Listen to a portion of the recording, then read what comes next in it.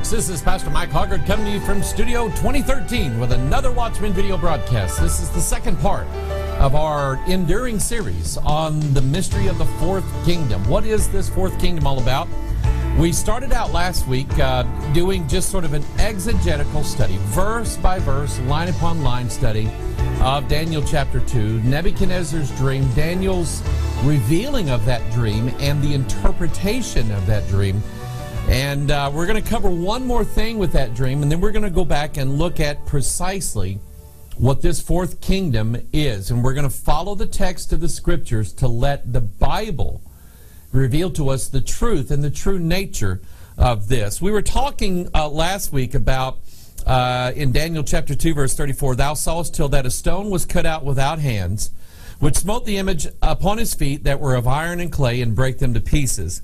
And so that's what Nebuchadnezzar saw. He saw this image and the four parts to the image. Something very, very interesting about that is that it starts out as being gold, and it descends down. The head is gold, and Daniel said, "Nebuchadnezzar, you're that head of gold."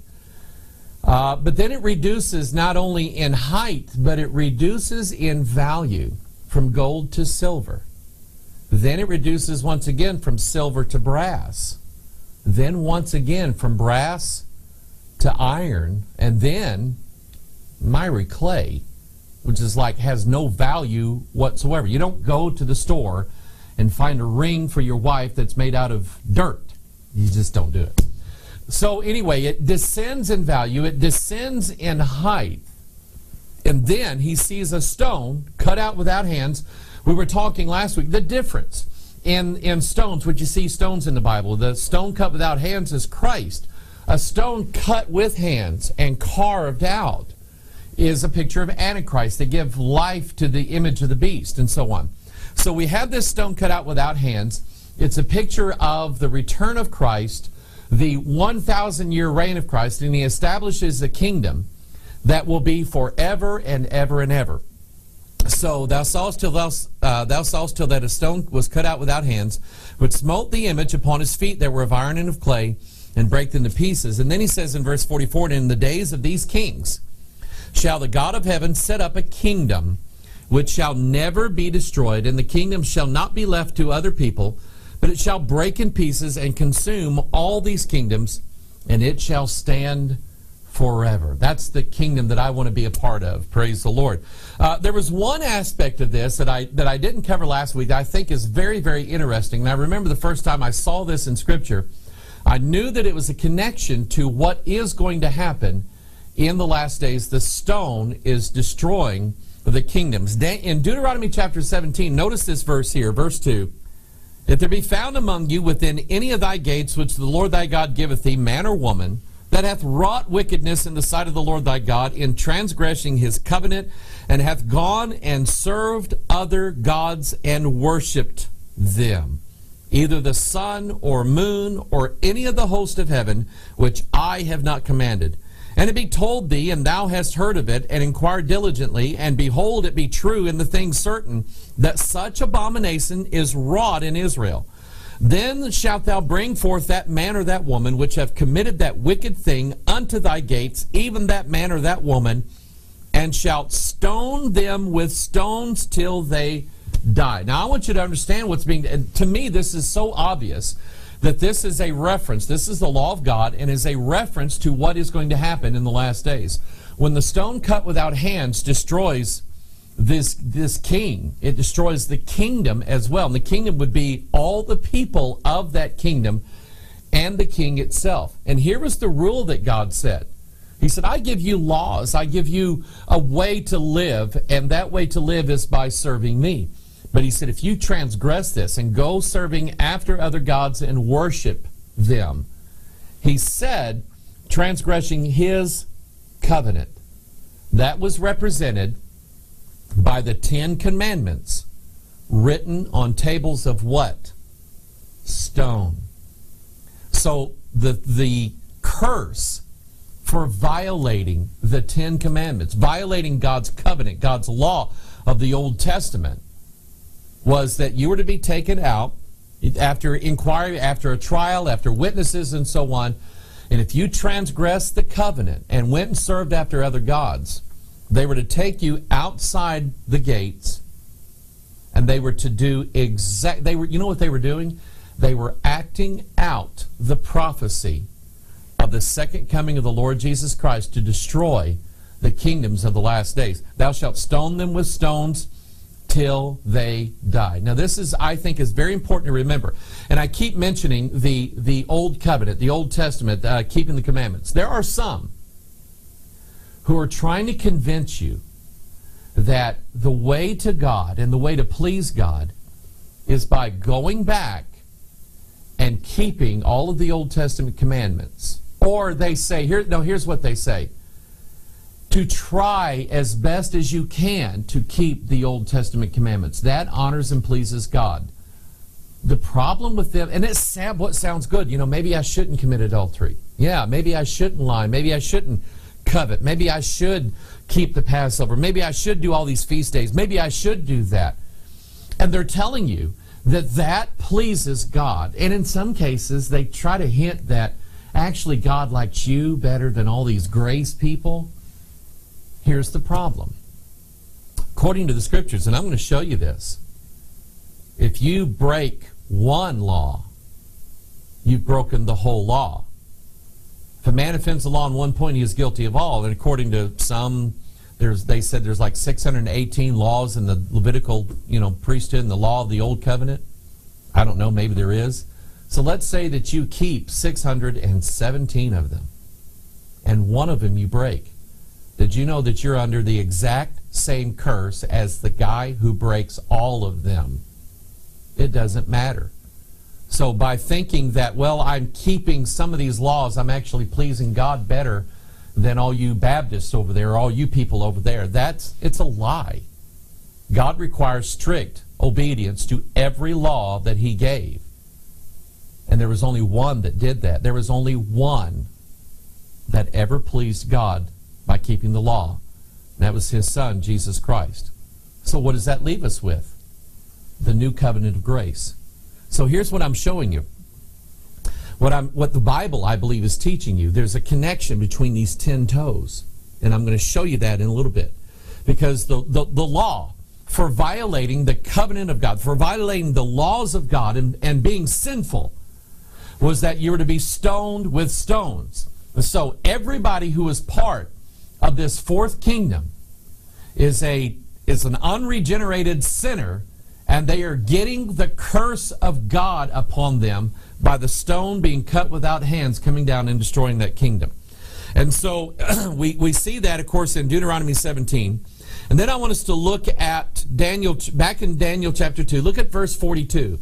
Because he doesn't just mention the feet of this image. He mentions specifically the toes that represent this kingdom. Daniel chapter 2, verse 42. And as the toes of the feet were part of iron and part of clay, so the kingdom shall be partly strong and partly broken.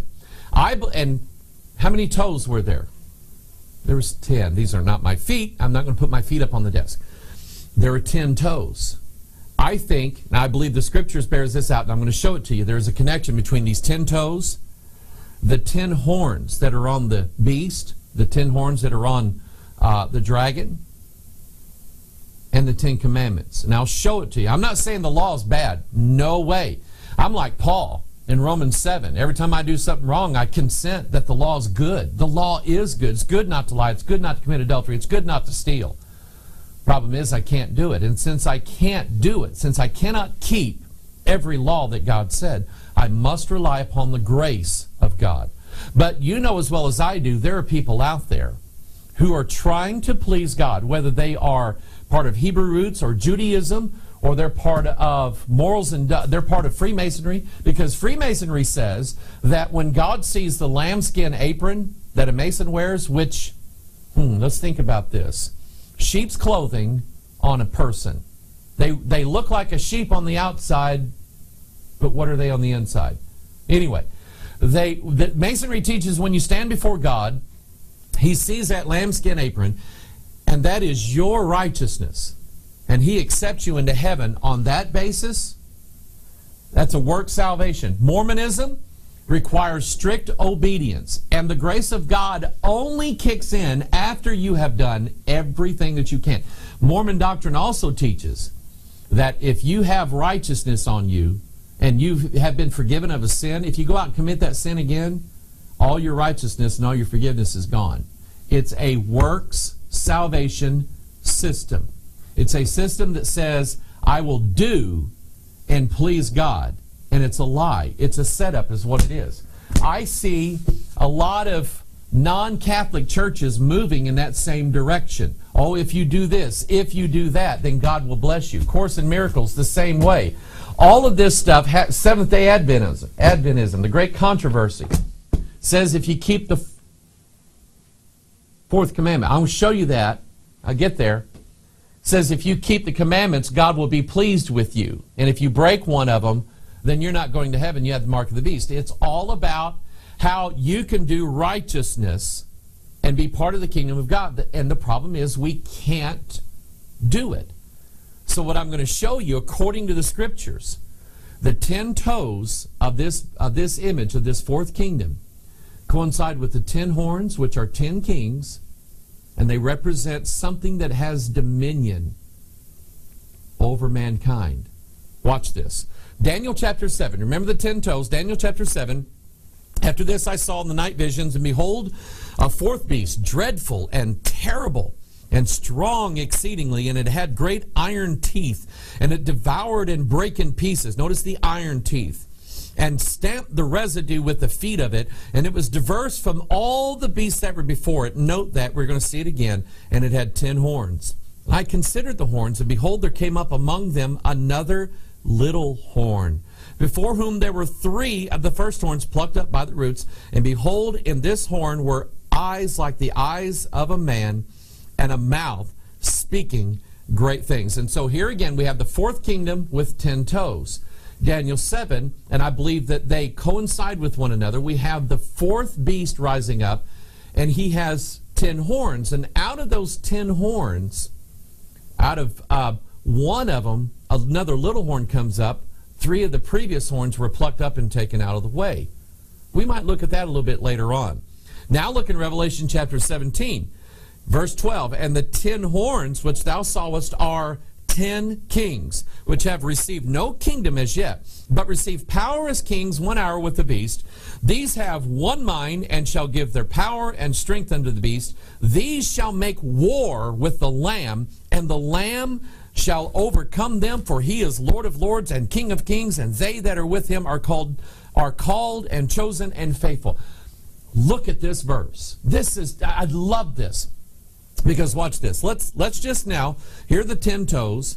They are represented as 10 horns, and these 10 horns, according to Scripture, are 10 kings. Remember, kings have dominion. Anything that wears a crown has dominion over people. These 10 kings have dominion over mankind. Now, watch this. And they have one mind.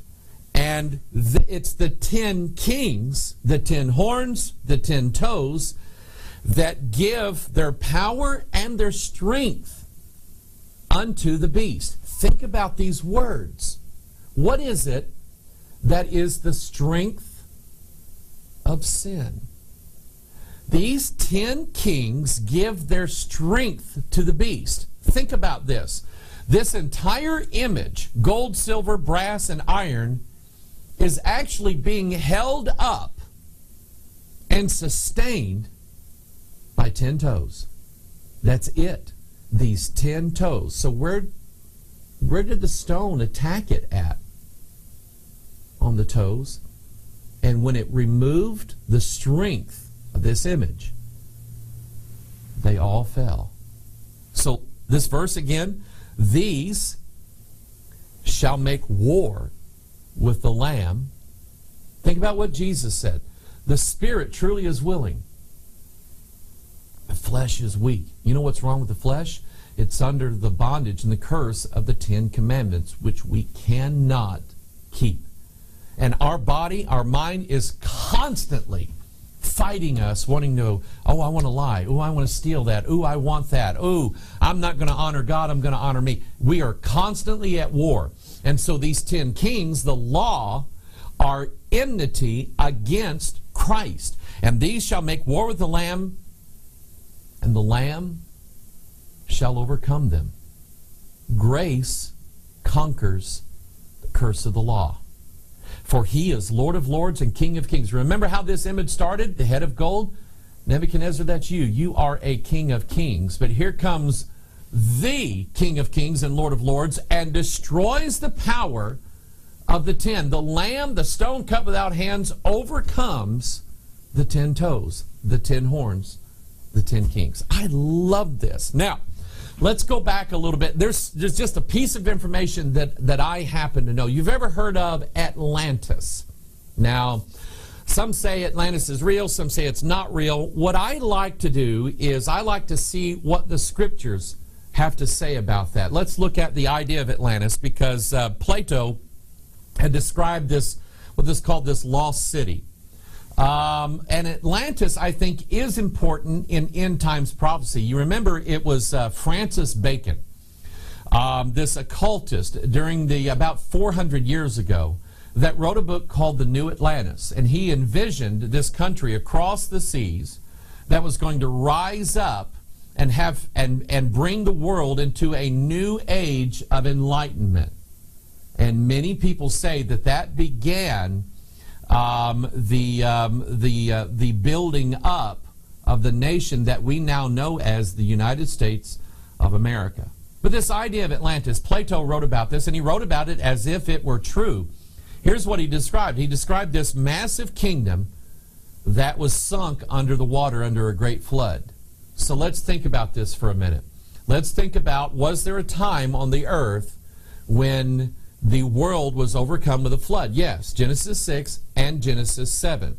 Here's something interesting that Plato described. He described this island, or this nation, this kingdom of Atlantis, as being partitioned into 10 islands with 10 kings that ruled over them.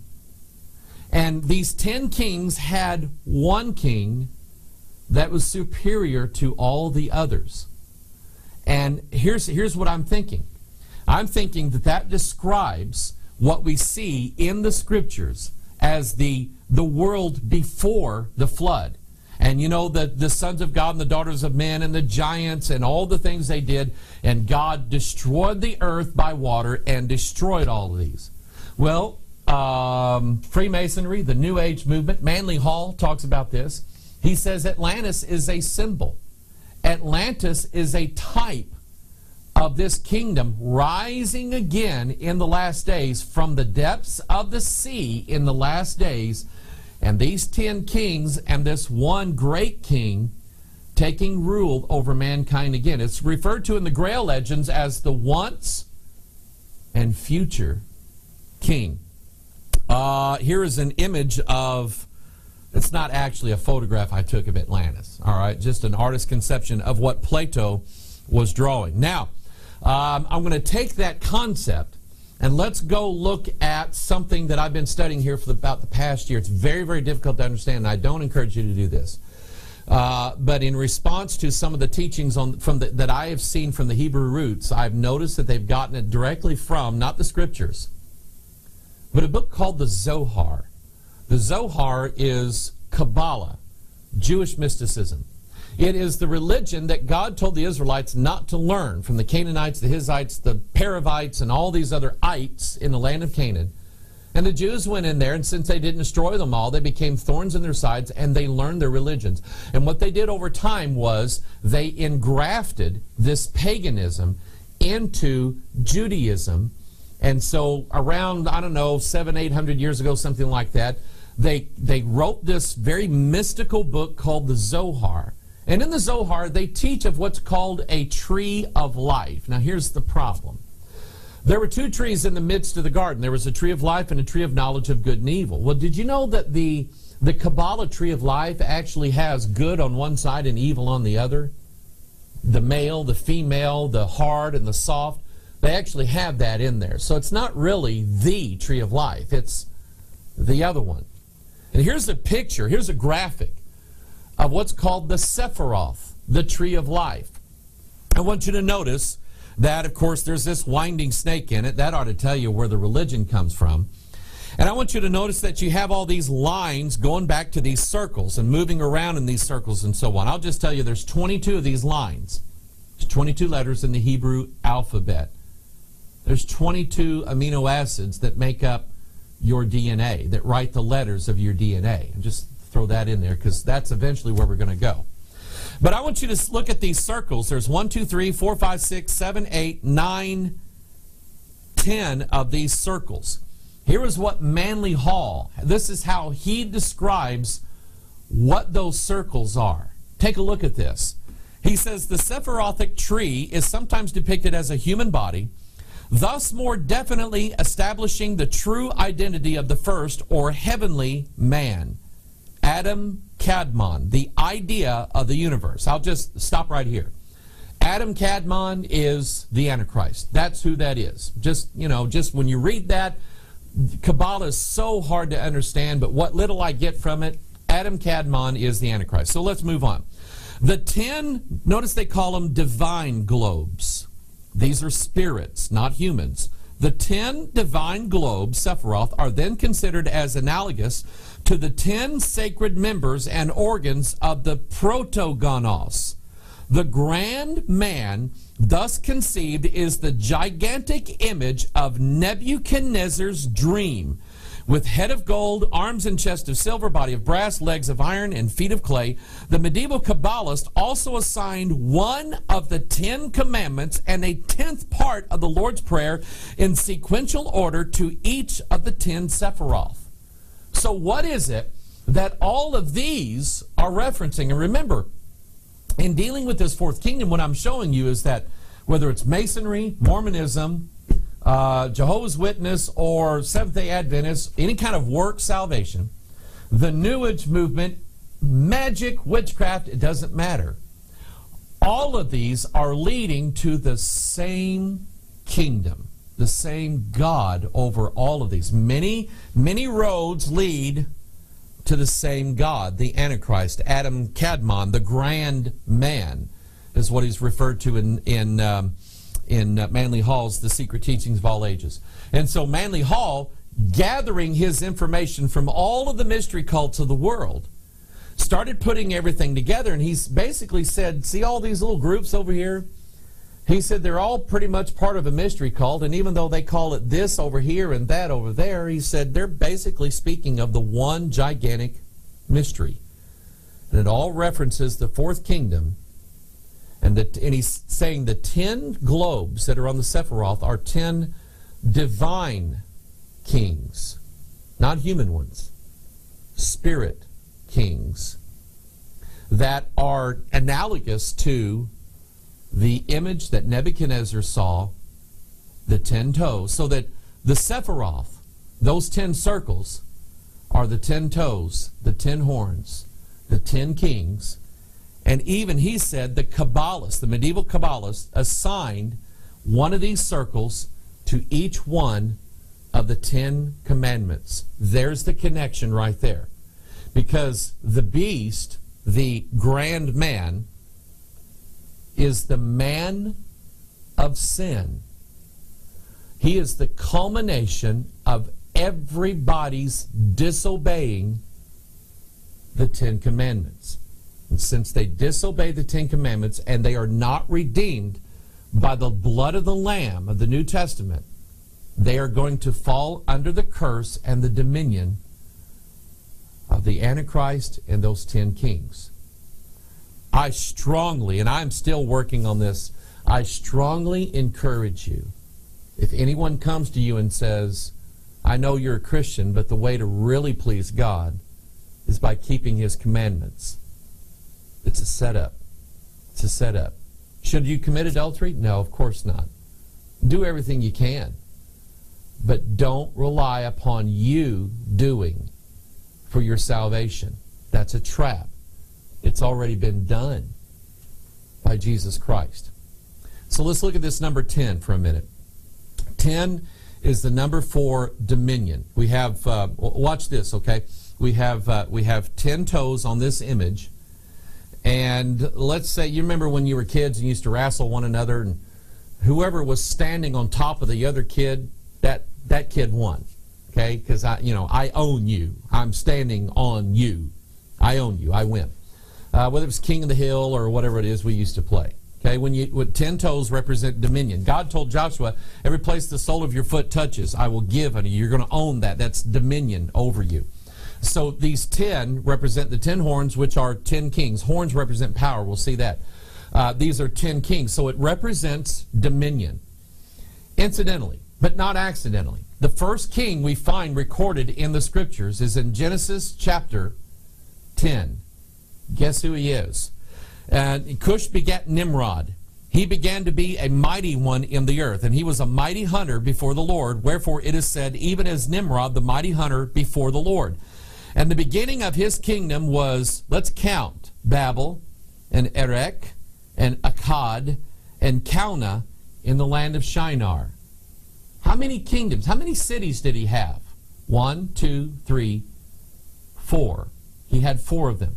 So here we have in Genesis 10, the first king, the first kingdom, and it's 4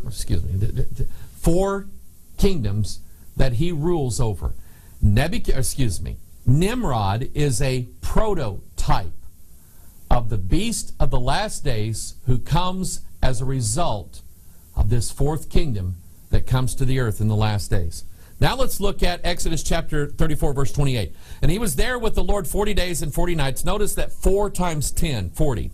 He did neither eat bread nor drink water, and he wrote upon the tables the words of the covenant, the 10 commandments. And so here is God's law over people. And again, don't get me wrong. The law is wonderful. Trying to keep the 10 commandments, that's just good. It's good advice. Problem is, we can't do it. You might not have ever cheated on your wife. But if you ever looked at your neighbor's house and said, you know, they got a better house than me, you broke the law. If you ever looked at your neighbor's wife, you broke the law. You might can keep 8, 9 laws. Try not coveting. Try not lusting. You can't do it. So now there's a curse. Unless you're redeemed, there is a curse on you. Let me show you what it looks like. Deuteronomy 28. Listen to what God said. Moreover, all these curses shall come upon thee and shall pursue thee and overtake thee. Now let's stop right here. These curses are based upon the law, and they'll overtake thee. What does that mean? They're going to step on you. They're going to rule over you. They're going to have dominion over you, and they're going to crush you. Till thou be destroyed, because thou hearkenest not unto the voice of the Lord thy God to keep his commandments and his statutes, which he commanded. Now he says earlier in Deuteronomy 28, you go look it up, that if you don't do all of these statutes, then this is what's going to happen to you. Notice the curse for not keeping all 10 commandments. Verse 48. Therefore shalt thou serve thine enemies, see the dominion, which the Lord shall send against thee in hunger and in thirst and in nakedness and in want of all things. Let's count again. The Lord shall send against thee in hunger, in thirst, and in nakedness, and in want of all things. There it is right there. The 4th kingdom being a result of the curse of not keeping the 10 commandments. And he shall put a yoke of iron. There, look at this. The 4th kingdom is iron. What is it that Paul told us not to be? Unequally yoked together with who? Unbelievers. So here we have iron yoked with clay. So God said, he shall put a yoke of iron upon thy neck until he have destroyed thee. The Lord shall bring a nation, this is your 4th kingdom, against thee from far, from the end of the earth, as swift as the eagle flieth. We're going to see that. A nation whose tongue thou shalt not understand, a nation of fierce countenance, which shall not regard the person of the old, nor show favor to the young. Did you know that in the book of Daniel, God describes the Antichrist as a king of fierce countenance? We have the king of fierce countenance. We have the nation of fierce countenance that rules over them and has 4 things on them and has dominion over them. And all of this because they didn't keep all 10 commandments. There's a curse on everybody right now because the law has dominion over them. Romans chapter 7, verse 23. But I see another law warring against the law of my mind and bringing me into captivity to the law of sin, which is in my members. Now I'm going to stop right here. Paul mentioned, let's go over here. Paul mentioned in Romans chapter 7, verse 1, Know ye not, brethren, for I speak to them that know the law, how that the law hath dominion, 10, over a man as long as he liveth. The law has dominion over you as long as you live. And as long as you live, and if you break one of those commandments, then that's sin. So notice what Paul said. Now, Paul was, he's the chief of all, the greatest of all the apostles, the greatest evangelist, the greatest pastor, the greatest preacher that ever walked the face of this earth. Look how he described himself. He was a wretched sinner. Why? Because he, at some time, just broke one commandment of God. Notice what he said. I see another law in my members, my body, warring against the law of my mind and bringing me into captivity to the law of sin, which is in my members. Captivity, bondage, dominion. The number 10. And it's the law of sin. The law is not sin, but when you break it, it's the law of sin. Now, Paul said, I have a different law in my mind. It's the law of righteousness. It's the new covenant, saved by grace. Look what he says in verse 25. I thank God through Jesus Christ our Lord. So then with the mind I myself serve the law of God, but with the flesh the law of sin. Look at Romans 8:2. For the law of the Spirit of life in Christ Jesus hath made me free from the law of sin and death. And so the idea here is, and here Paul had talked about, the law hath dominion over man as long as he liveth. And I'm going to show you something else related to that here in a minute. He said that law exists in my flesh body. And it's the law of sin. The law of sin. The law of sin and death is what's going to happen. You know what the number for death is in the Bible? It's the number 5. Adam died in Genesis chapter 5. He's mentioned 5 times. 1, 2, 3, 4, 5. And then he dies. And you can, we did a video called The Pinnacle of Power. You can get more information on that. But I want you to remember, when we go back to Daniel chapter 2, it was the kingdom of gold, silver, brass, iron, and clay. The law mingled into mankind, and it brings death. So Paul called it the law of sin and death. But Paul had been set free from the dominion of this Antichrist kingdom by the blood of Jesus Christ. Now I want to show you this. God actually drew a picture of what this looks like. In Romans chapter 7, verse 1, Know ye not, brethren, for I speak unto them that know the law, how that the law hath dominion over man as long as he liveth. For the woman which hath an husband is bound by the law to her husband so long as he liveth. But if the husband be dead, she is loosed from the law of her husband. So then, if while her husband liveth, she be married to another man, she should be called an adulteress. But if her husband be dead, she is free from that law, so that she is no adulteress, though she be married to another man. Now, Paul had mentioned here, the law has dominion over man, and he said, it says in the law, it's like we're like a woman. A woman who is married to a man, that man has dominion over her, bears rule over her. So if she leaves that guy and runs out and goes against somebody else, she's called an adulterer. That husband rules over her as long as he is alive. But if that husband dies, she's now free to marry another. Do you know that Israel was betrothed to God? And God wrote her a bill of divorcement. That means she is not free to marry another man, and she's not free to remarry God. The only way that she can be free is if her husband dies.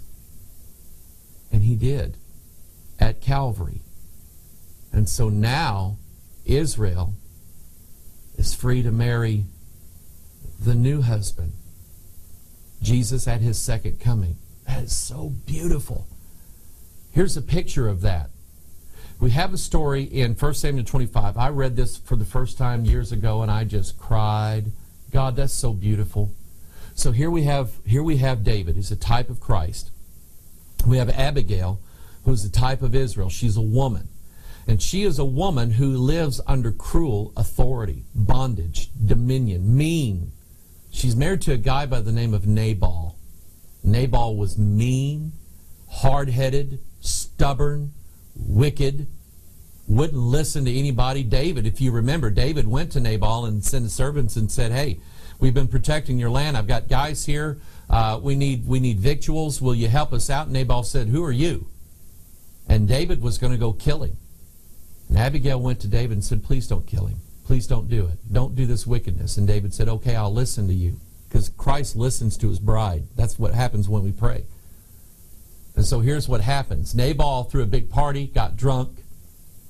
And when he woke up from his drunkenness, Abigail told him what had happened, that David was seeking to kill him.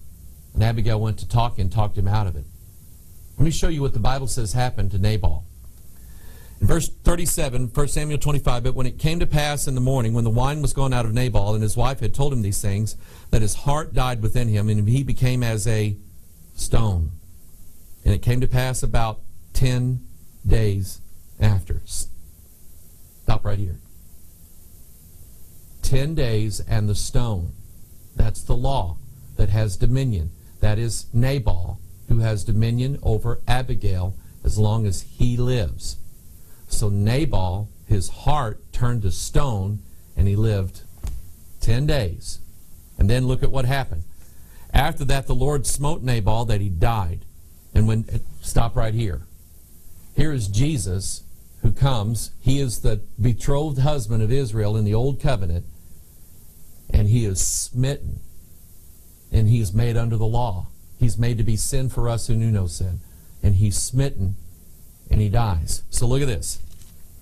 And when David, verse 39, when David heard that Nabal was dead, he said, blessed be the Lord that hath pleaded the cause of my reproach from the hand of Nabal, and hath kept his servant from evil. For the Lord hath returned the wickedness of Nabal upon his own head.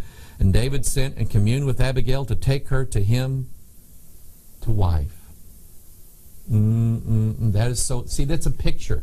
God draws pictures of prophecy and doctrine in the Scriptures. And so all the Hebrew roots people and all these Seventh-day people and all these people said, oh no, got to go keep the law. They're dragging you back to a dead husband. That's what they're doing. I don't want that one. I want the husband that's going to appear in the clouds one of these days. I love that. So let's break this down here. Here is this, there's a graphic of the image that Nebuchadnezzar built. You notice the gold, the silver, the brass, the iron, and then the miry clay. So these 10 make war against the Lamb. The commandments are at war against Christ, who is the Spirit of God. The Lamb prevails over the law, the 10 toes, the 10 horns, the 10 kings. The law prevails, Christ prevails over them.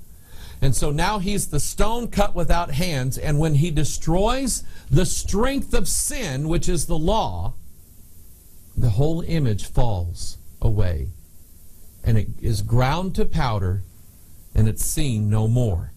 So that's that beautiful image of the stone cut without hands. That's the doctrine of it. That is why it happens exactly that. Notice God didn't pull a pistol on the thing and shoot it. He didn't take a hatchet to it. He didn't do anything like that. The stone cut without hands. The Lamb made war against the 10 kings, prevailed over them, crushed them as chaff and as powder, and they were blown away in the summer threshing floor. And now that stone of righteousness becomes a kingdom. That's so beautiful. So we have the 10 toes, and they are part of miry clay. We understand that. We're made of clay. We'll see more about that later. But they're also of iron. Let's get a good idea. Let's look at the symbolism of iron in the Scriptures. In fact, the first place that iron shows up is in Genesis chapter 4. Take a look at it. We have Zillah. She also bare Tubal Cain, an instructor of every artificer of brass and iron. And the sister of Tubal Cain was Naamah. Now, Genesis chapter 4 is a very, very interesting chapter. We're going to see pictures here. We're going to see Abel and Cain. You know the story, because Tubal Cain named after Cain. He comes from the lineage of Cain. And we're going to see the opposites here, just like we did in other places. So the Bible talks about Abel and Cain and what they represent. Hebrews 11:4, by faith Abel offered unto God a more excellent sacrifice than Cain, by which he obtained witness that he was righteous, God testifying of his gifts, and by it he being dead yet speaketh. Stop right here again. I love this. Okay? Abel offers a better sacrifice than Cain. Christ offers a better sacrifice than the sacrifices that were under the law. God never accepted the blood of bulls and goats to be for the remission of man's sins. It was a type of what the better sacrifice of Christ on the cross. So we have a picture here. We have a picture of the New Testament in Abel. The Bible says his blood speaks from the ground in Genesis 4. The Bible also says that the blood of Christ speaks things better than that of Abel. So here we have Abel representing the new covenant and the sacrifice that is accepted by God, and Cain representative of the 10 toes, the 10 kings, a sacrifice not accepted by God. 1 John chapter 3, verse 12, not as Cain, who was of that wicked one, and slew his brother. And wherefore slew he him? Because his own works were evil, and his brothers were righteous. So watch this. Now see the types here. Cain takes life to serve himself. Abel gave his life. So we have the two types. We have Christ and Antichrist. We have, by faith, Abel. We have the law of faith that brings salvation and grace, or we have the law that brings cursing. Cain, who was of that wicked one, the devil. Boy, I love these types. So watch this now. Now, Cain is the one, Genesis 4:15, the Lord saith unto him, therefore whosoever slayeth Cain, vengeance shall be taken on him sevenfold. And the Lord set a mark upon Cain, lest any finding him should kill him. So now Cain and his lineage of the rejected sacrifice, the dominion of the law, has a mark on him. Think about in the last days, the man of sin puts a mark on either everybody's forehead or their right hand. Think about this. So now his lineage, the lineage that comes from Cain, has that curse on it. Genesis 4:19. Lamech took unto him 2 wives. And so Lamech, in this particular case here, Lamech was the offspring of Cain. We have another Lamech who's the offspring of Seth.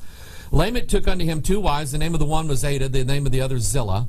And Ada bare Jabal. He was the father of such as dwell in tents and such as have cattle. And his brother's name was Jubal. He was the father of all of such as handled the harp and organ.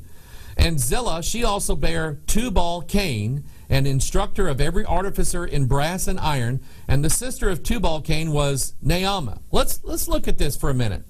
How many children did Lamech have?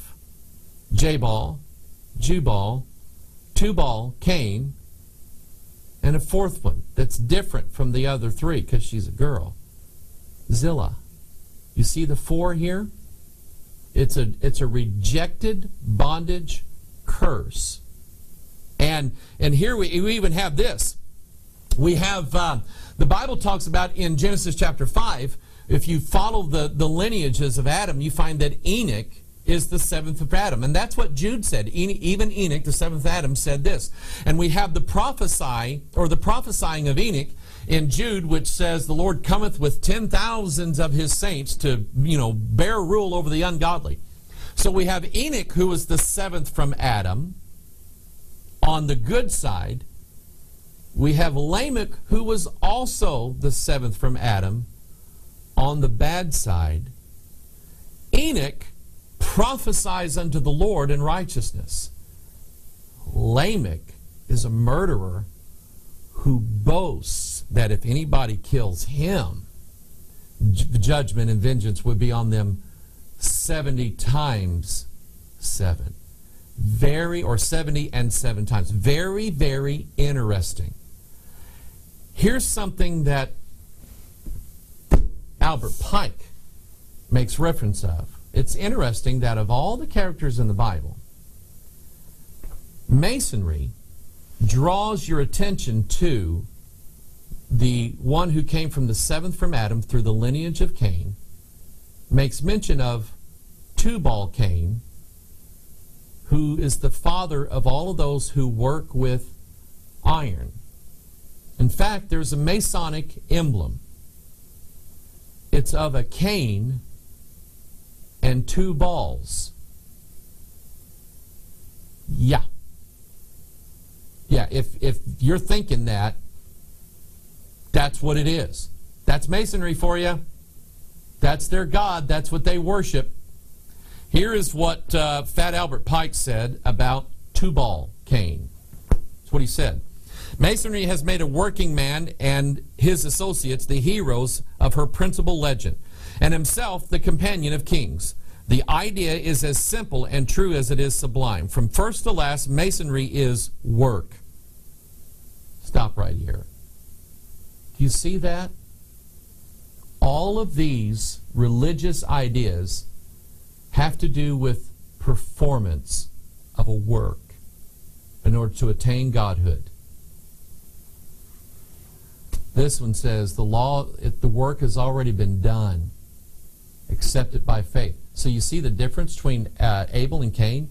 Abel's sacrifice was done by faith. It was a better sacrifice than Cain, which was of works. Masonry is a works salvation religion. So he says the idea is as simple and true as it is sublime. From first to last, Masonry is work. It venerates the grand architect of the universe. It commemorates the building of a temple. Its principal emblems are the working tools of masons and artisans. It preserves the name of the first worker in brass and iron as one of its passwords. Apparently there's a secret password in Masonry. I don't know, I've never joined a lodge. A secret password in Masonry. It's Tubal-Cain, the guy in the 4th chapter on the law side, Cain's side, that was the worker of iron.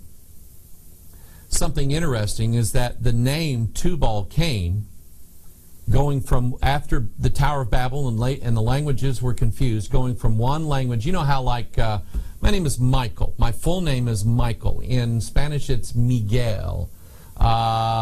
In Russian it's Mikhail. And it all comes from Hebrew. It has variances when you go from language to language, and the same is with Tubal-Cain. The variance that takes place down the years and through the languages is of a god by the name of Vulcan. Tubal-Cain, Vulcan. Here is the god of Vulcan. He is the god of fire. And notice the anvil, notice the hammer. He is a worker. Vulcan, Tubal-Cain, is the worker of iron who pulls the iron out of the fire and works it. The God of the Old Testament, the God of Freemasonry, the God of all the New Age movement, the God of the last days, the Antichrist, is a God of works. Our God is a God of faith. Interesting. I am, try not to be, a Trekkie. Now, let me give you some words here. A Trekkie is a person who likes to watch Star Trek. Okay? I admit it. I just watched Into Darkness. I'm going to be talking about that soon. Okay? Very interesting. A Trekker is a guy who dresses up like a Klingon and goes kapla at the Star Trek conventions. That's the difference. I'm not a Trekker. I'm a Trekkie. The main character of all the Star Trek genre, the guy that has been in most of the Star Trek movies, was in Star Trek, the original series, The Next Generation, Spock. What is he? You know, Gene Roddenberry, he was a New Ager, and I think a Mason. And Spock, Gene Roddenberry had two worlds. They were the enemies of the Federation. One was Romulus and one was Remus. That was the two gods who were the brothers who formed Rome, the Roman Empire. He also had a group of characters on there that were from the planet Vulcan. That's who Spock was. Spock was an all Vulcan. Spock was a hybrid between the Vulcan world, the iron, and the human world. Da, da, da. You see that? See the name Vulcan to Vulcane? It all makes sense. We're still dealing with the fourth chapter of the Bible, Genesis chapter 4. There is so much in there, but we're getting this understanding of what this iron represents. Now we're going to look at this idea of this fourth kingdom and how we can identify it in Scripture. Daniel chapter 2 verse 40, and the fourth kingdom shall be strong as iron, for as much as iron breaketh in pieces and subdueth all things, and as iron that breaketh all these shall it break in pieces and bruise. So we understand that this iron kingdom, this fourth kingdom, is actually going to be a kingdom of immense power. It's actually going to have power over everything in the earth. It's going to break everything. It can destroy anything. It can do anything it wants, and you can't go against it. Think of a superhero by the name of Iron Man.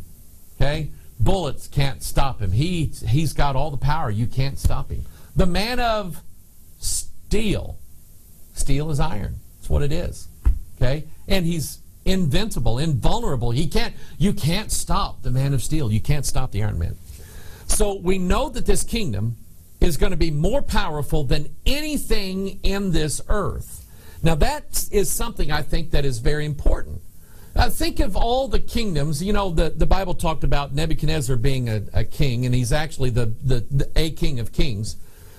And it mentions the silver kingdom underneath him was going to be a lesser kingdom. But what's interesting is that the lesser kingdom took control of the kingdom of Nebuchadnezzar. Nebuchadnezzar's kingdom didn't last forever. And of course, there was a kingdom that was the Medo-Persian Empire, and then the Grecian Empire took control over Medo-Persia, and then the Roman Empire took control over the Grecian Empire. So anytime even you have a world empire like, I don't know, let's say America, there's always something that can conquer it, always something that can defeat it. But in this case here, the fourth kingdom on the earth is unconquerable as far as mankind is concerned. What do they say in Revelation 13? Who is like unto the beast? Who's able to make war with him? Nobody on earth can. Nobody can stop it. So what does that tell you? It leads you to believe that the fourth kingdom is actually not of this world. It's not part of what we see here. It's from someplace else. So let's do this. Let's do a study of the number 4 in the Scriptures, and let the Scriptures give us light on what this fourth kingdom. Now, if it just stopped at the third kingdom, we would be studying that number. But it doesn't. It goes to the fourth kingdom. And the fourth kingdom is diverse. Remember the 4 beasts, and the fourth one is diverse from the other 3. It's different. There's something about it that's different. You ever study the Gospels? Matthew, Mark, Luke, and John? You notice that Matthew, Mark, and Luke are called the Synoptic Gospels. They're pretty much the same. John's different. Let me show you why. Let's study the number 4 in the Scriptures. First place we go to, Genesis chapter 1, verse 14. God said, "Let there be lights in the firmament of the heaven to divide the day from the night, and let them be for signs and for seasons and for days and years." Notice that in Genesis 1, the lights in the firmament are going to be for signs, seasons, days, years. 4 things. By the way, how many seasons? Summer, autumn, winter, spring. Think about it. Okay? Let them be for lights in the firmament of heaven to give light upon the earth, and it was so. God made 2 great lights, the greater light to rule the day and the lesser light to rule the night. He made the stars also. And God set them in the firmament of the heaven to give light upon the earth, and to rule over the day and over the night, and to divide the light from the darkness. And God saw that it was good, and the evening and the morning were the 4th day. So on the 4th day, God creates the heavenly hosts. We know that the stars are figurative in the Scriptures are the angels. The morning stars sang together. The sons of God shouted for joy, Job said. The Bible says in Revelation 12, the dragon takes his tail and casts down a third of what? The stars. And then it says the angels, his angels, cast them down to the earth. This all plays into that, we'll see. But on the fourth day of creation, God created the spiritual world and the creatures that inhabit the spiritual world. The sun, God said, don't worship the sun. The moon, God said, don't worship the moon. And all the stars, God said, don't worship the stars. We're not worshiping these little globes that exist in the universe that are, melting hot heat. These represent angels, and God said, don't worship them. So we see a connection between the fourth day of creation, the number 4, signs, seasons, days, and years. We see a connection between that and spiritual beings. Let's keep looking. Ephesians chapter 3. I'll never forget the first time I read this. I was expecting 3 dimensions. What I saw was 4. Ephesians 3:17, that Christ may dwell in your hearts by faith, that ye, being rooted and grounded in love, may be able to comprehend with all saints what is the breadth and length and depth and height. I looked at that and I said, why are there 4 directions? I know what breadth is. That's me when I turn sideways. I have breadth. Length, I know what length is. This table is this long. And depth, okay? How long is it? This way. So we have this way, and this way. That's 3 dimensions. You and I exist in a 3-dimensional universe. But he mentioned 4. Height. So I'm looking at that and I'm going, what is that? 4 directions. 4th one. I've never seen that before. So I started studying height. Let me show you from the Bible what it says. Job 22:12. Is not God in the height of heaven, and behold the height of the stars, how high they are?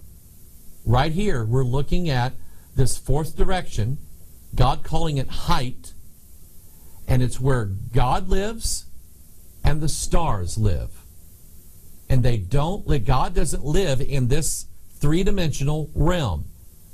He lives in heaven. The height. Is not God in the height of the heaven? Behold the height of the stars, how high they are.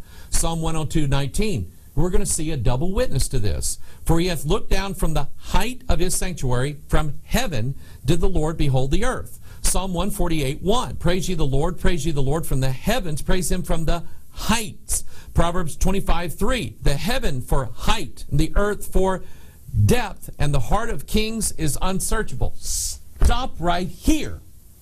Notice in Proverbs 25:3, the heavens represent the height, and the earth represents the depth. So we go back to Ephesians, may be able to comprehend with all the saints what is the breadth and length and depth. That's this world here, the earth.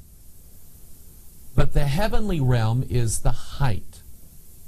So if you don't like the idea of a 4th dimension, just think of the spiritual realm. And that's what that number 4 is talking about. So let's very quickly go back now to Daniel chapter 2, this 4th kingdom. I don't believe that this 4th kingdom is made up of humans. That one big, gigantic human who's smarter than everybody else, some guy named, what was it, Tim LaHaye called him? Some guy that just is smarter than everybody else and rules over everybody. The 4th kingdom is not from this world. It's from the height. Okay, I want to show you that. So think about this. Think about Matthew chapter 4. We have a story in the Bible of Satan tempting Christ.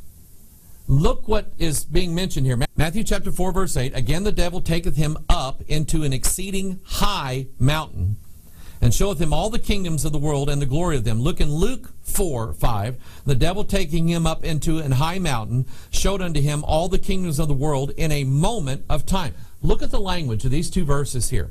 We have the devil taking Christ up, so he's going into the height, into not just a high mountain that exceeds. And the word exceed is it's gone beyond a boundary. Have you ever exceeded the speed limit?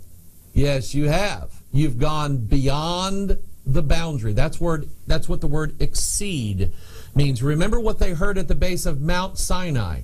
They heard the sound of a trumpet exceeding loud. It wasn't an earthly trumpet. It was a trumpet being blown in the heavenly realms. That's why it wasn't just loud. It was exceeding loud. All this from the language of the King James Bible. I love it. So he takes him up to an exceeding high mountain. He takes him into an area where he doesn't just see Jerusalem. And of course, you and I, even if we get on top of, Mount Everest or on top of the World Trade Towers, apparently from the World Trade Towers, you're up so high you can see the curvature of the earth. But then that's all you can see, because once the ships sail over the horizon, they tend to look like they're going down. You can't see them anymore. The devil doesn't just take him up to the top of Mount Everest. He takes him to an exceeding high place, and he shows him all the kingdoms of the world. How? In a moment of time, just like that. That must have been beyond the boundaries of this three-dimensional linear time world that you and I exist in. We can't see all of the kingdom. We can't even see, I can't see what's in this room all at once in a moment of time. I have to go here and let that, there's the camera, there's the light, there's my ties, there's the computer, there's the Pure Bible Study set, here's the books. I cannot do that in an instant, in a moment of time, because I'm bound by linear time in a three-dimensional world. But the devil took him up to an exceeding high mountain where he saw all the kingdoms of the world in a moment of time. He could see around the curvature of the earth in a moment of time. A fourth dimension, a fourth direction. And I could not even begin now to point in that direction. I just know that it's up. Consider this. When Christ left his disciples in the book of Acts, which direction did he go? Up. Think about this. He keeps going up. And now that he's past the upper atmosphere of the earth, when you get into space, what direction's up? You ever think, I know maybe you never thought about that. I have. He didn't just go up. He went to the height. He went to heaven. When I started looking at this, I'm going, Hoggart, what are you just making this up or what? Let me just say this. I'm not as smart as my wife thinks I am. Anyway, I did not do well in math. I did not do well in geometry. The highest mountain I climbed in high school was beginning algebra. That waited till I was a senior. But I didn't take any geometry after that or trigonometry. I didn't take anything like that. So for me to understand anything like this, it must come from God, from the Scriptures. I wouldn't even begin to comprehend it. But it's interesting, when I started looking out in the scientific world and mathematical world and places like that, physics and areas like that, and began to see what scientists were talking about as far as what they believed was the fourth dimension or the fourth direction, I found some very amazing similarities between what science said and what the Bible says. I believe the Bible is a perfectly accurate record and instrument for measuring everything that is in the creation of God. Because God spoke the universe into existence. This is His spoken word. There it is right there. And this is what I'm going to show you. Let's go back to the 1800s. A guy by the name of August Mobius, you may have heard of that name before, in 1827 had made the discovery that it would be possible to turn a three-dimensional object into its mirror image by means of a rotation in four-dimensional space. So already in 1827, you have a theoretical idea of a fourth dimension, a fourth direction, and that it would be possible to turn a three-dimensional object into its mirror image if it went into the fourth dimension. Now, I'm going to show you that from scriptures in a little bit, but if you've ever seen the Mobius strip, that's what that is. It's his idea of a three-dimensional object being turned into the fourth dimension. Then you have E.A. Abbott, who is a Victorian schoolmaster and clergyman who published in 1884 his famous novel called Flatland. It's about two-dimensional creatures called Flatlanders who dare to imagine life in a three-dimensional universe called Spaceland, and even a four-dimensional world called Thoughtland. Now let me kind of explain two dimensions very quickly. If I hold my hand over this desk, and you can do this. Everybody do this at home. You have a light source. Hold your hand over the desk, okay? Notice that the shadow of your hand has length and width. It has two dimensions. But it does not have any depth to it. It does not have three dimensions. And here's the rule, and you're going to like this. A three-dimensional object casts a two-dimensional shadow. Hang on to that one. You may have heard me talk about this before, but you're going to like this. I promise you. So what you're seeing, what I'm seeing on the table, is a two-dimensional object. And since it has no depth, my hand, my three-dimensional object, can pass through it with ease. I am not hindered by this two-dimensional object in any way, shape, or form. In fact, this two-dimensional object is altered by my presence. Hang on to this, okay? If you're going ahead of me, going to Scripture, keep going, okay? But anyway, this guy, 1884, is theorizing about what the fourth dimension would be like by envisioning what the two-dimension is like and a third dimension and being introduced into it. That's the area that we live in. That's what we can see right now.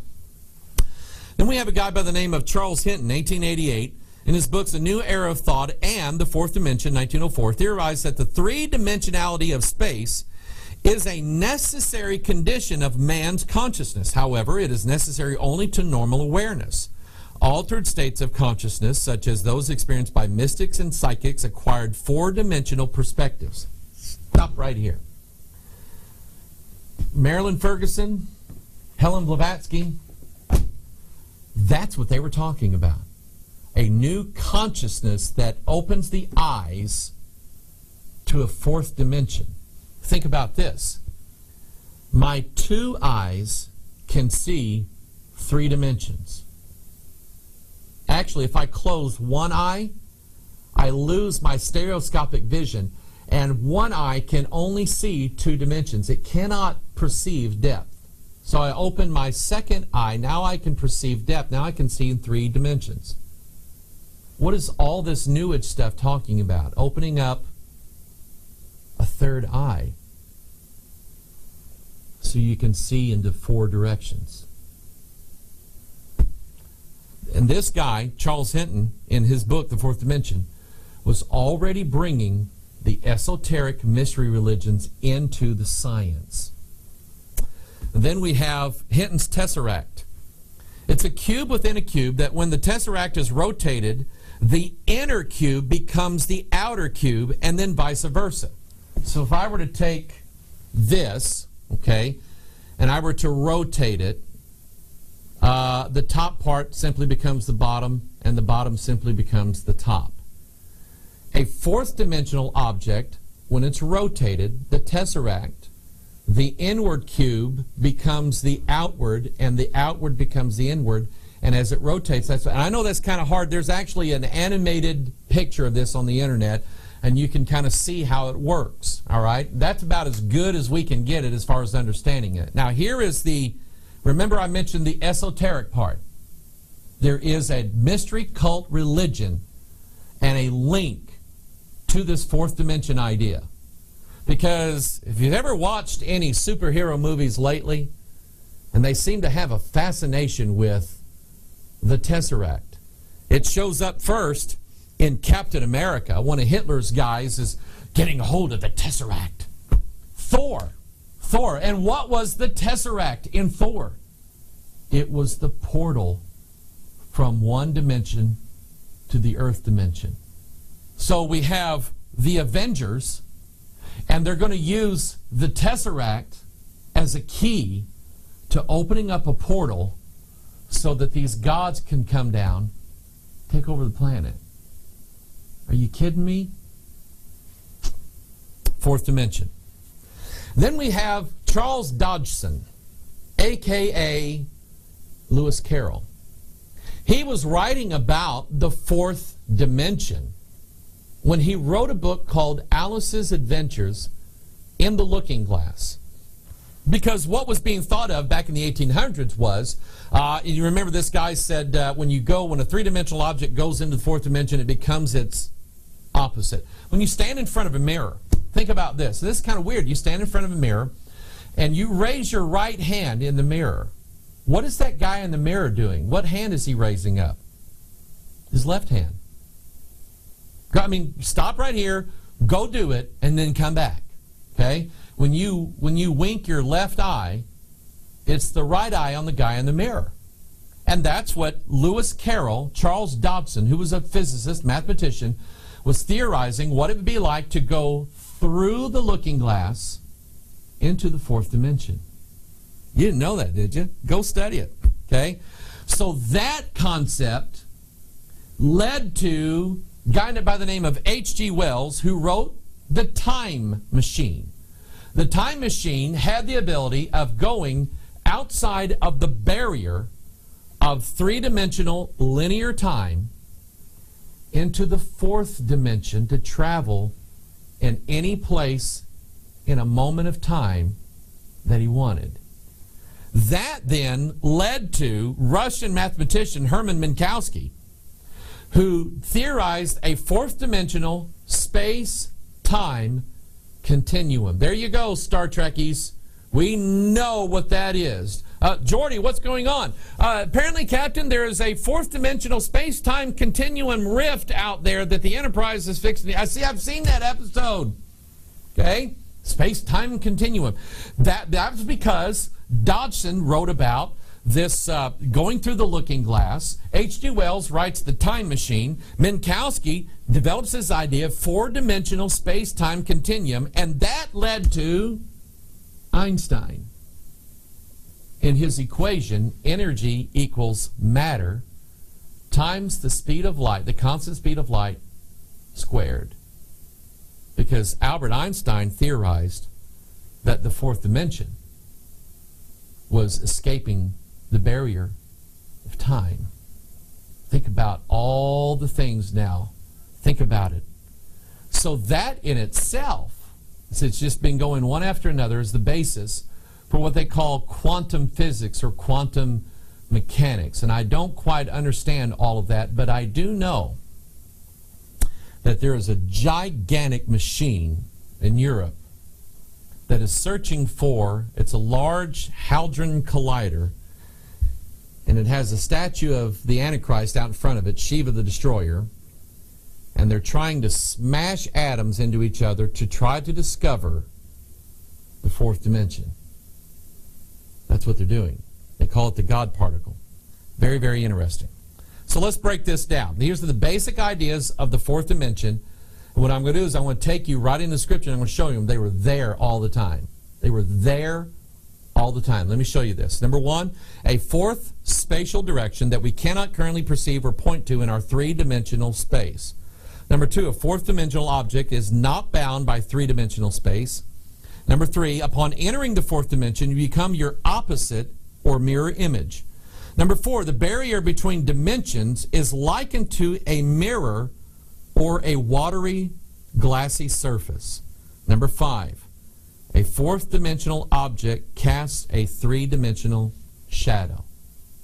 And if you know the scriptures, you're already going, I know what that is, I know what that is. Let's look at them. First of all, the first one is a fourth spatial direction that we cannot currently perceive or point to in our three-dimensional space. So, Mark chapter 16, verse 19, so then after the Lord had spoken unto them, he was received up into heaven and sat on the right hand of God.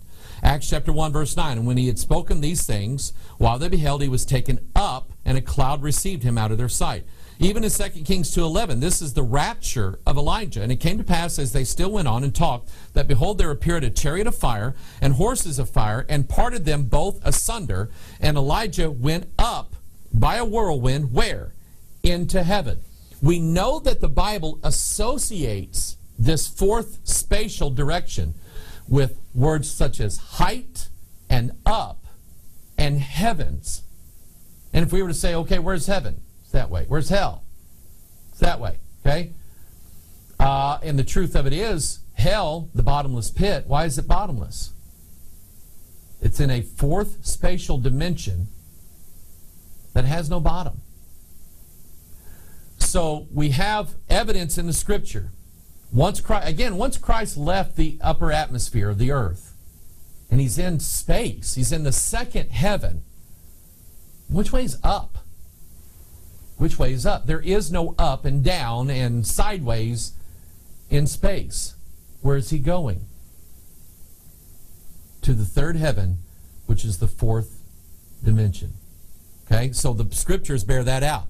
The second one, let me read this. A fourth dimensional object is not bound by three-dimensional space. So watch this. Okay, you're going to like this. In Daniel chapter 3, verse 25, he answered and said, Lo, this is Nebuchadnezzar. I see 4 men loose. How many men? 4. Walking in the midst of the fire, and they have no hurt, and the form of the fourth is like the Son of God. Look at the number. Instead of 3 being in the fiery furnace, burning and screaming, we have 4. And the fourth one is Jesus Christ himself, the Son of God, who somehow, some way takes the other 3 into the fourth dimension, the fourth spatial direction, the spirit realm, so that the three-dimensional space and everything in the third dimension, 3 dimensions, has no effect on them whatsoever. When they come out of the pit, they didn't even smell like smoke. It's almost as if they were there, but they weren't really there. Think of my shadow, and it's 2 dimensions, and it's by a 3-dimensional object, and another 3-dimensional object passing. I don't feel where the shadow starts. I don't feel that. It has no that has no effect upon me whatsoever. That's what happened in the fiery furnace. Here's another example. Mark 16:12.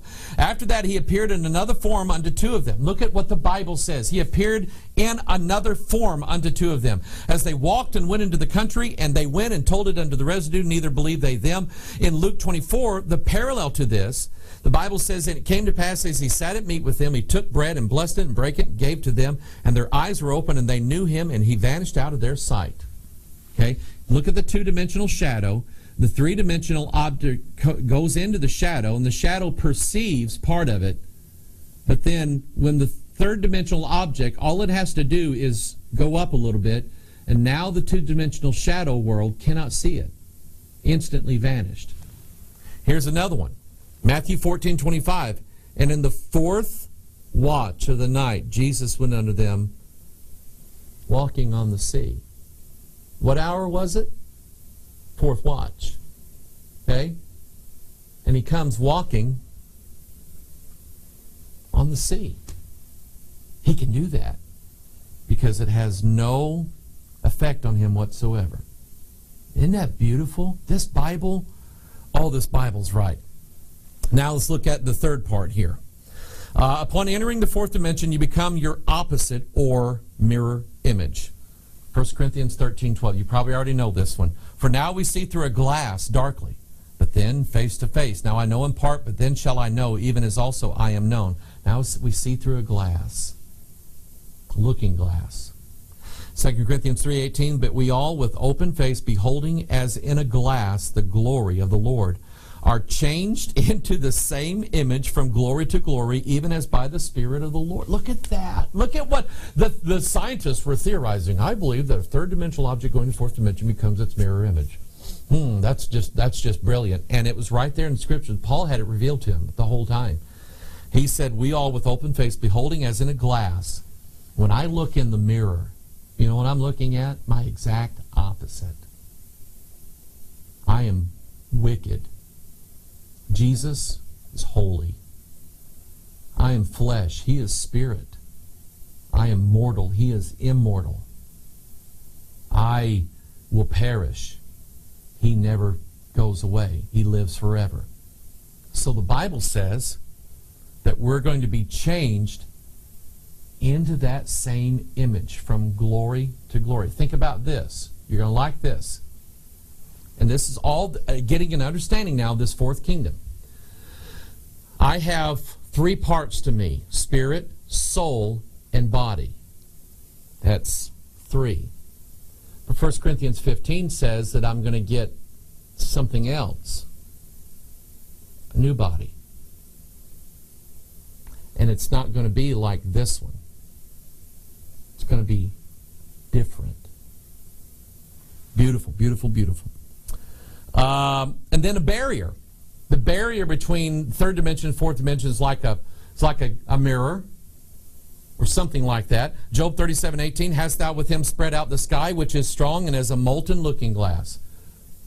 Job said that what we're seeing up here is a mirror separating us in the three-dimensional realm from the spiritual realm, the fourth spatial direction. Ezekiel 1 verse 5, also out of the midst thereof came the likeness of four living creatures, and this was their appearance.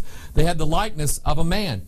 Four living creatures that came out of one of the cardinal directions, south, west, east, north. They came out of the fourth direction. They are four living creatures. Okay? And then verse 22, and the likeness of the firmament upon the heads of the living creature was as the color of the terrible crystal stretched forth over their heads above. Revelation chapter 4 says, and before the throne there was a sea of glass like unto crystal. And in the midst of the throne, round about their throne, were four beasts full of eyes before and behind. Daniel chapter 7 verse 2, Daniel spake and said, I saw in my vision by night, and behold, the four winds of the heavens drove upon the great sea, and four great beasts came up from the sea, diverse one from another. Do you see what the Bible's telling you? Job said the sky is like a molten mirror, a molten looking glass. Ezekiel sees the four living creatures coming from the fourth direction, and then he says that on their heads was like a crystal. And John sees the same thing. He calls it a sea of glass like unto crystal, and it's a mirror. It's a reflection. And then we have the four beasts. When the four winds strive upon these beasts, they come up from the sea, the looking glass. They come from their world into ours. These four beasts are not just metaphors of, well, I think the bear is Russia. And I think, oh, let's imagine that the lion with eagle wings is Britain and America. That's just made up. The true understanding of this is that these kingdoms and these beasts are not, this is why they look the way they do. John and Ezekiel were not just writing metaphors and symbols. They were describing what God was revealing to them. That's what they look like. Four faces, four wings, and all this stuff. Okay? So the barrier, here it is, the Bible's telling you the barrier between the third and fourth dimension is like a mirror, like a sea of glass. Now watch this. Matthew 12:40. For as Jonah was 3 days and 3 nights in the whale's belly, so shall the Son of Man be 3 days and 3 nights where? In the heart of the earth. Your heart has four chambers. Where did Jesus, we know that his flesh body stayed in the tomb. It was his soul that went to the heart of the earth. This is where the prison is. Sort of like if you've seen Superman, the Phantom Zone. This is where the prison is. And that's where Jesus went, to the heart of the earth. And your heart has four chambers. And by the way, your heart is surrounded by a sea of glass. It's called the pericardium. And it's a sac full of water that separates the heart, the four chambers, from the rest of your body. And it's made out of salt water. Isn't that beautiful?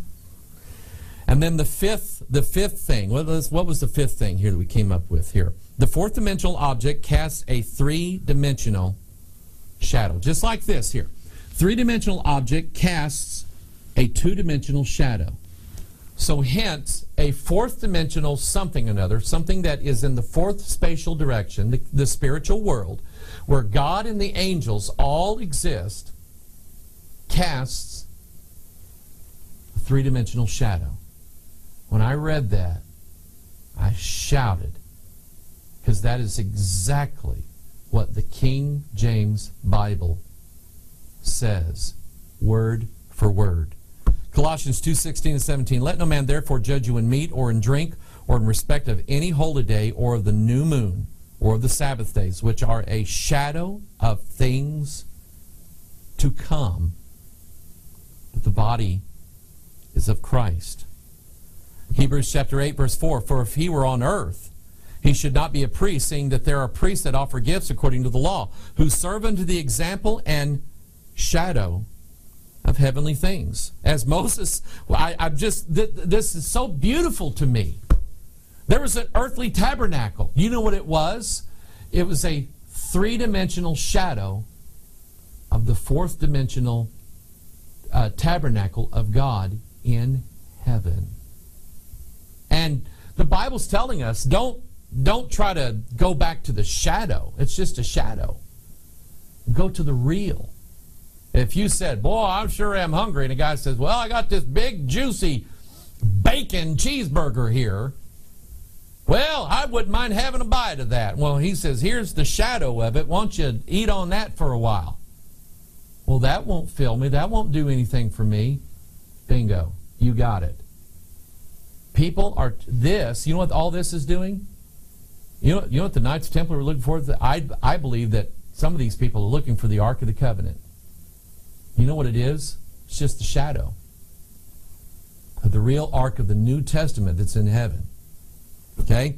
So, who serve under the example and shadow of heavenly things, as Moses was admonished of God, when he was about to make the tabernacle, for see, saith he, that thou make all things according to the pattern showed thee in the mount. Hebrews 10:1, for the law having a shadow of good things to come, and not the very image of the things, can never with those sacrifices which they offered year by year continually make the comers thereunto perfect. And so, if I were, if somebody was saying, where's Mike? And all of a sudden a shadow appeared around the corner, you'd say, well, I think Mike's coming. How do you know that? Well, there's his shadow. You wouldn't just say, hi, Mike. How are you? You wouldn't talk to my shadow. There'd be something wrong with you. You know what you would do? You would wait patiently for Mike to show up. And all that Old Testament stuff, that's a shadow, a three-dimensional shadow. That Bible is right. That's not just some metaphorical language. That Bible is accurate and perfect in everything that it says. And all of these things in the Old Testament are simply a shadow of what's in heaven. That's so beautiful. So think about this. The law is the Old Testament, which is a shadow. This is earthly things. The New Testament is dealing with heavenly things. And the Old Testament, all of the Old Testament being a shadow of things to come, they all point to Matthew, Mark, Luke, and John. That's how the New Testament starts out. So watch this. Look at how the tabernacle was built. You'll see all these fours all over it, telling you it's a shadow of what's to come. Exodus 27:16, the gate of the court had 4 pillars. 1, 2, 3, 4. How do you get into that? Through the 4 pillars. Matthew, Mark, Luke, John. That's the shadow of heavenly things. Look at the candlestick. In the candlestick shall be 4 bowls made like unto almonds. What is the candlestick? Thy word is a lamp unto my feet and light unto my path. There were 7 of them. The words of the Lord are pure words, as silver tried in the furnace of earth, purified 7 times. The 4 bowls held the oil that supplied the light. The 4 bowls. Matthew, Mark, Luke, John.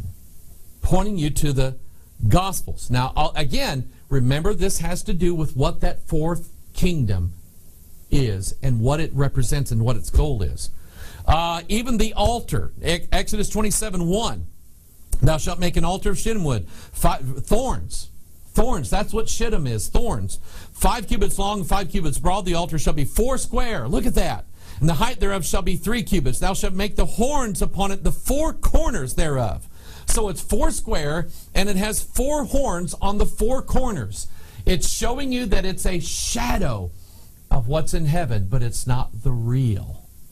It's only the shadow. Exodus 36, and every wise-hearted man among them that wrought the work of the tabernacle made 10 curtains of fine twined linen, and blue and purple and scarlet. How many colors? Linen, blue, purple, and scarlet. 4 colors. With cherubims of cunning work made he them. The length of one curtain was 20 and 8 cubits, and the breadth of one curtain was 4 cubits. And the curtains were of all one size. 28 by 4. How many 4s are in that? Well, let's see. 28 is 7 times 4. The 7 golden candlesticks and the 4 bowls that supplied the light.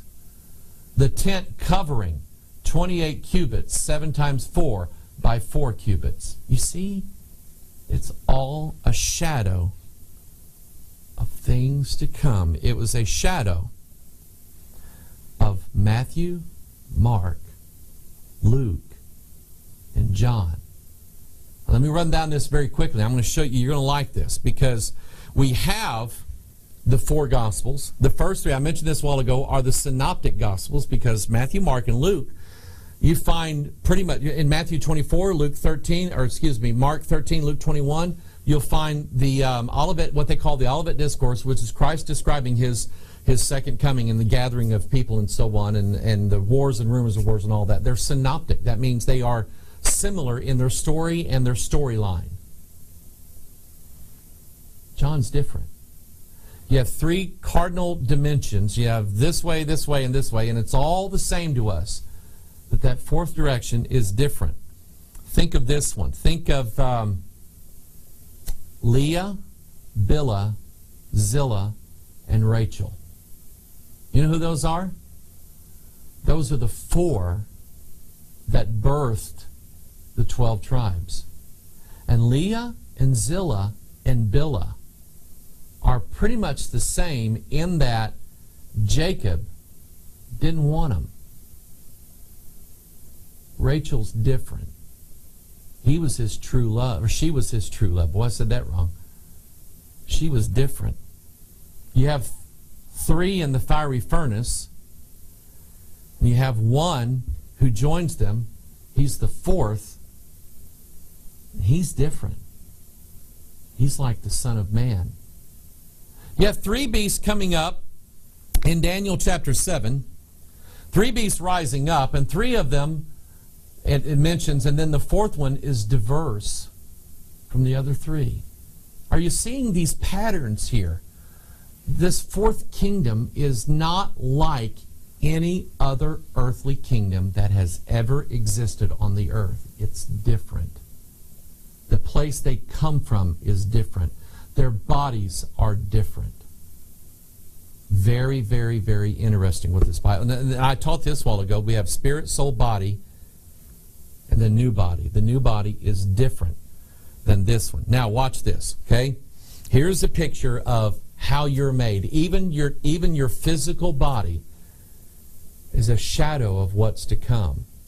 Your DNA.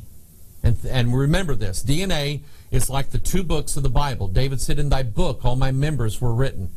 So it's the book of God, it's Old Testament, New Testament. Those are the 2 rungs of the ladder, and the Old Testament and the New Testament are joined together by the 4. Adenine, guanine, cytosine, and thymine. Here's the interesting thing. When you just have 1 rung of the ladder, you don't have DNA, you have what's called RNA. It is a single rung form of DNA, but it's ribonucleic acid. Ribonucleic acid actually has the 4 chemicals in it, but one of them is different. You have adenine, guanine, cytosine, but in RNA, when it's just the single, like the Old Testament, it's uracil. But here's what happens when the Old Testament joins with the New Testament. Uracil is taken out and replaced with thiamine. It's different. That's right. We are even our bodies are a shadow of things to come, pointing us to the four Gospels, the beauty of salvation by grace through faith. Now, watch this one, okay? I made this graphic years ago, decided not to change it. Christ's first coming starts us off in the four Gospels. Starts off with the book of Matthew.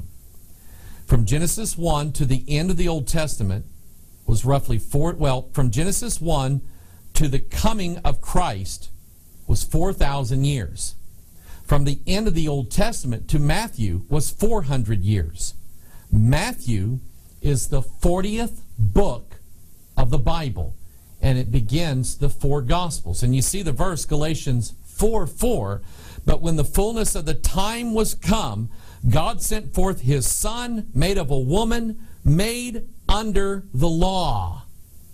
And so the interesting thing here is that all of this stuff in the Old Testament gives way, by way of this number 4, to the newness of the New Testament. In other words, the Old Testament is all about what's on the earth, what it applies to the flesh and earthly things, your earthly tabernacle, earthly sacrifices, earthly commandments, and so on. But the New Testament is about heavenly things. So this was a three-dimensional shadow of heavenly things, the fourth spatial direction. And it's in the book of Matthew, the 40th book of the Bible, that for the very first time you see the phrases kingdom of heaven and kingdom of God. You don't see that in the Old Testament. You don't see any mention of the kingdom of heaven in the Old Testament. It starts in the 40th book of the Bible, the New Testament, in the four Gospels. Because it's not a kingdom that is just on this earth. It is a kingdom of heaven. So think about this. The Old Testament speaks of an earthly tabernacle. The New Testament speaks of a heavenly tabernacle. The Old Testament speaks of earthly Jerusalem. The New Testament speaks of Jerusalem which is above, heavenly Jerusalem. Notice how it's built. Revelation 21:16, and the city lieth foursquare. It's not of this. It wasn't built here on this. That's why the Tower of Babel is faulty.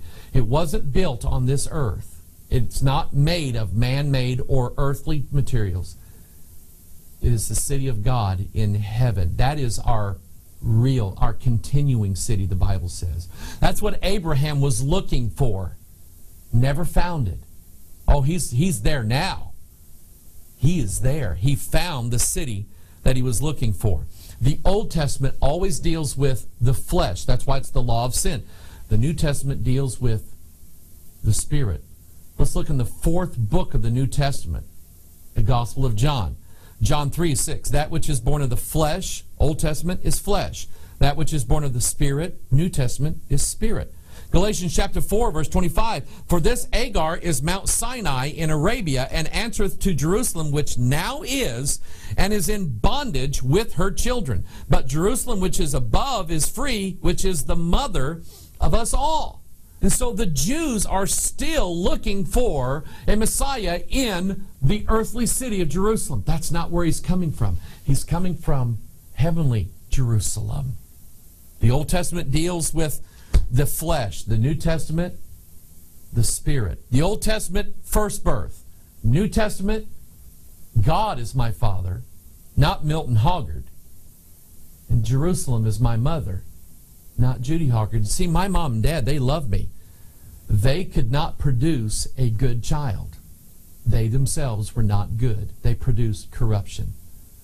Only a spiritual father and a spiritual mother can bring forth a spiritual child. That's me. That's what's promised in the New Testament. We talked about Leah, Rachel, Bilhah, and Zillah. We talked about those three. They are a picture of the Gospels in that earthly tribes were born of 4, and they were a shadow. Remember the guy who was brought to Jesus and he couldn't walk?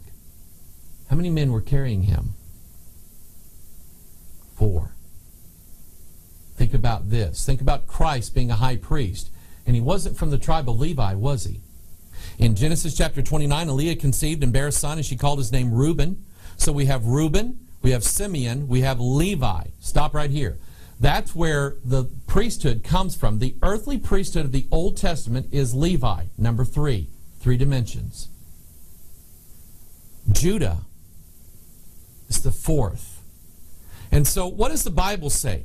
Hebrews 7:11, if therefore perfection were by the Levitical priesthood, which is the Old Testament, the three-dimensional realm, for under it the people received the law, what further need was there that another priest should rise after the order of Melchizedek and not be called after the order of Aaron? For the priesthood being changed, there is made of necessity a change also of the law. For he of whom these things are spoken pertaineth to another tribe, of which no man gave attendance at the altar. For it is evident that our Lord sprang out of Judah, of which tribe Moses spake nothing concerning the priesthood. And yet it is yet far more evident, for after that the similitude of Melchizedek there ariseth another priest. And Hebrews 5:10, God called of God and high priest after the order of Melchizedek. Christ was not from Judah, the third son, the 3 dimensions. Moses was a Levite. Aaron was a Levite. All that law pertained to the things of this world. But Christ, the high priest, you would think, well, if he's the high priest, he should be from the Levites. No, he wasn't. He wasn't from the 3rd son. He was from the 4th. And Melchizedek, I believe, is the order of Melchizedek is an angelic order of priests. You'll see them all throughout the book of Revelation. You'll see these angels, and that is the order of Melchizedek. And Christ, being from the 4th, Judah, is showing that he is from the heavenly priesthood, not the earthly. All these people want to take you back to the law in the Old Testament. They're trying to get you cursed under the law and under this earth. Christ wants to set us free in heavenly places. And by the way, the gospel, where was it supposed to go? Jerusalem, Judea, Samaria, and the uttermost parts of the earth. When Ezekiel was told to prophesy to the dry bones, what was he to prophesy to? Come from the 4 winds, O breath, and breathe upon these slain that they may live. He didn't say 3 winds. He didn't say, okay, ready, 1, 2, 3. He didn't say that. 4 winds, 4 gospels, to the heavenly realm. When Israel lives again, they're not going to be reborn in the flesh, reborn in the spirit. Just like you and I love that. And then 4 times now, this is where we're going to stop right here. And I want you to ponder this, because we have this overwhelming idea that the number 4 represents the spiritual realm and the gospel. And it's after 4,000 years, after 400 years, in the 40th book, in the 4 Gospels, we have the proclamation of the kingdom of heaven, not of this earth. So now watch this. Paul warned us 4 times in Scripture. 2 Corinthians 11:4, another gospel which ye have not accepted. Galatians 1:6, another gospel. Verse 8, any other gospel. Verse 9, any other gospel. Let him be accursed. 4 times we're warned. So if there is a true gospel related to this number, there is a false one. And next week we'll start showing you the connection between the 4th gospel, or excuse me, the 4th kingdom. And remember, the gospel, 1 Corinthians 15, is what turns mortals into immortals. Remember what the devil said. You shall be as gods. You shall not surely die. That is the basis of a false gospel related to the 4th kingdom and the 4th beast, dreadful and terrible, and the curse of disobeying God, not accepting Christ by faith. I give you a lot of information here, this whole idea of the 4 dimensions, I cannot grasp it, I cannot perceive of it. All I can do is show you what it's like in the Scriptures, and now we see the connection. This 4th kingdom is not of this earth. It is from a different place That's why they have so much power over us, over mankind. So we'll show you more of the connection between the fourth kingdom and another gospel next week.